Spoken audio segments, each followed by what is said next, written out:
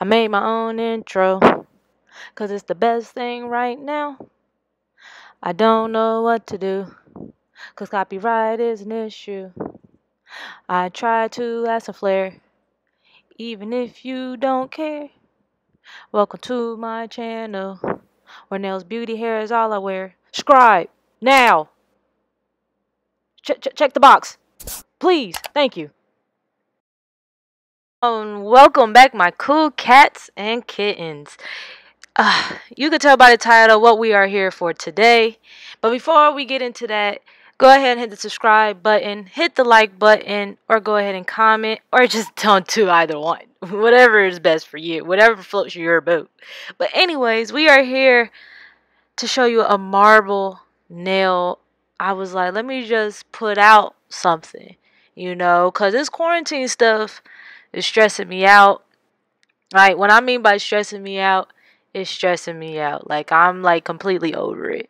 But anyways, let's get to the video. So you just saw me buff the nail with my drill bit, a sanding band, and yes, I've been using it because I've been doing non-stop press-ons all day. So yeah, and I'm going in with my Band-Aid dehydrator, and I'm pretty sure you know what the term dehydrate means, but just to help some people out, a dehydrator is used to get rid of any excess oils or moisture on top of a surface, which is your nail plate. So that's why I use it. I even use this during prepping, because sometimes I touch the nail plate just to make sure to get all that extra oil off. And then I'm going in with my Young Nails Band-Aid, which is the primer, which helps with the adherence of acrylic to the natural nail. This will help from lifting, but of course, if you don't prep correctly, you're gonna have lifting regardless of whatever product you use. With marble, you want to use colors that's not the same. Okay, with this one, I chose 3 colors. I chose a dark blue, a baby blue, and a white. Now, this is the order that you need to place it: dark blue, baby blue, white. You want to start off with the darkest color first, because if you put the darkest color on top, it's gonna mix all together, and you don't want that. So I'm going in with the dark blue. It is 117 by Valentino, and of course everything I'm using is going to be down below in the description box. So if you want to buy any of this stuff or just check it out, I will have it down below. You want to keep each bead fairly wet, due to the simple fact you got to manipulate it. You don't want it too wet. But look. I started to mess up because you see it start spilling. I'm over here like, oh damn. But you want it pretty wet to still manipulate, because if you put it a little too dry, it might dry on you, and then now you got rocks on your nails. So the main thing is keep your beads wet. You can drain a little bit of the monomer out of your brush with the bead on it, but you want to keep the beads fairly wet. And of course, depending on which color you want showing the most, you put more of that acrylic. So if you want more of the darker color showing, then put more of the acrylic and put less of the other colors to make it look like what it is. But I just want the dark blue to be like a little, a little, I don't even know the right word for it, but So yeah, you're just gonna keep doing the same thing. So when you're going on top, for you to blend it, you're going to take the belly of your brush, and I will show that in a minute once I feel like I got it where I want it. So you take the tip of the brush and drag it down a little bit to get it to blend, and then use the belly. I thought I had it, but I guess I deleted it. But as you see, that's why it's blended now. And then right there is where I'm going to put a little more of the dark blue, because I was like, it's too light right here. So when you do that, you take a very, very tiny bead of that color, and then you just drag down and just drag down. You basically, because I don't want it to make it look like a straight line. Like, I wanted to make it look like it was purposely put there, So, and that's what it looks like so far.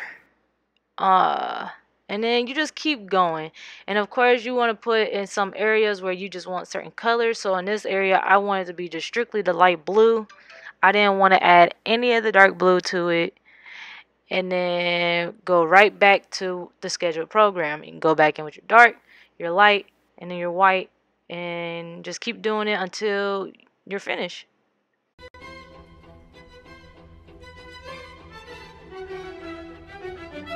Okay, now I'm going back in with my dark blue acrylic again, doing the same thing, kind of make it like not as such a straight line. And then I'm using the tip and the belly of my brush to like dilute it a little bit more.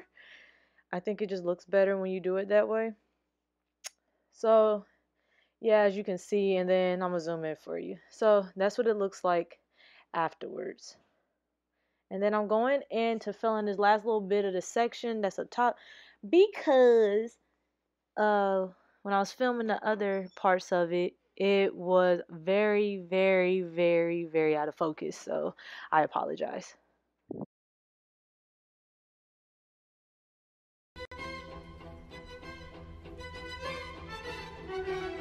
Okay, so this is what it looks like zoomed in, and that's why I added a little extra blue because I thought it would look better.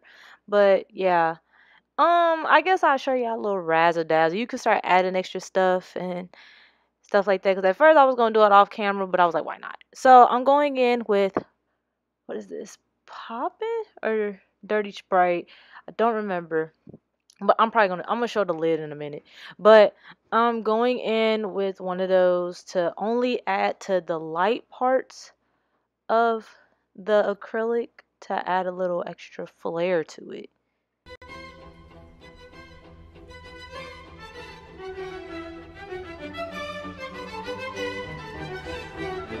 Okay, and this is what it looks like with the glitter acrylic added on. And yes, it's Dirty Sprite by Nail Heaven Supply Store. Like I said, I will add all the details of what I use down below if you want to try any or buy it. And now I'm going in with these charms. I wish they were silver because this blue would have looked better with silver, but I just want to play with them. So I'm going in with one of the charms, and I think I'm choosing the moon charm. I was looking at the one, but I was like, the moon one's cute. She's cute.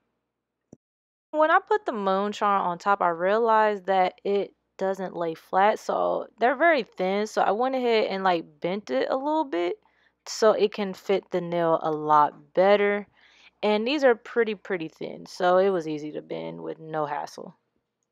And now going in with my Speed Clear by Young Nails to hold the charm in place, putting a very small bead and spreading it all over the moon.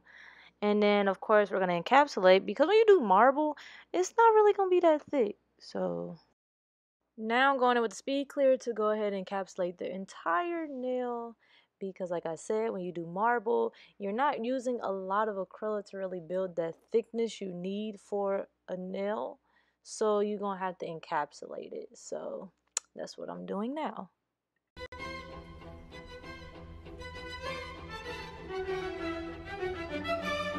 Okay, so here's the nail once I'm done encapsulating. And of course, we're going to wait till it finishes drying.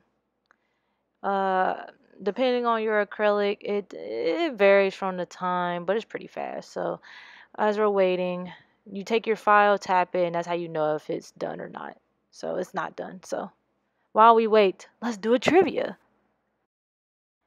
Here is the trivia question. 15 seconds already started.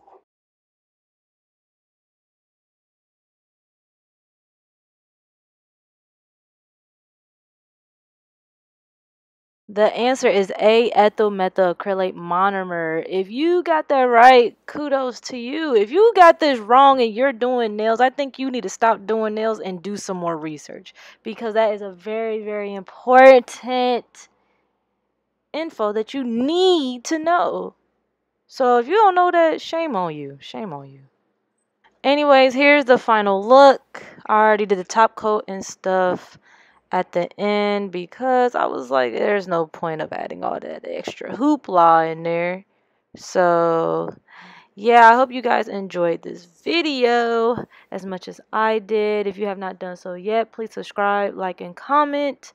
Go ahead and watch some more videos if you have to. If you want more little mini videos, it's not really mini, but if you want more videos like this of different stuff, please let me know below. And stay safe, wash your hands, and have a good one. Bye, guys.